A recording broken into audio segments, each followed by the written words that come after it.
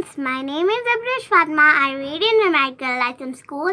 Today I am telling you about grade 4 mathematics books, unit 3 fraction. We are doing question number 1, write each expression as a mixed number. Now we are doing A part, 2 whole and 4 7. So we will write 2 on the side part, 4 on the numerator side and 7 on the denominator side. Now we are doing B part, 3 wholes and 2 5. So we will write 3 on the side part, 2 on the denominator side and 5 on the denominator side.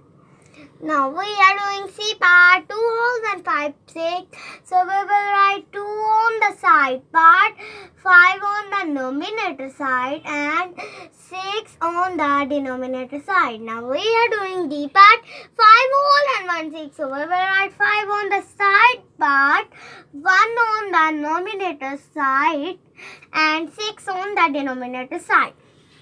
Now we are doing E part, 4 wholes and 3 sevens.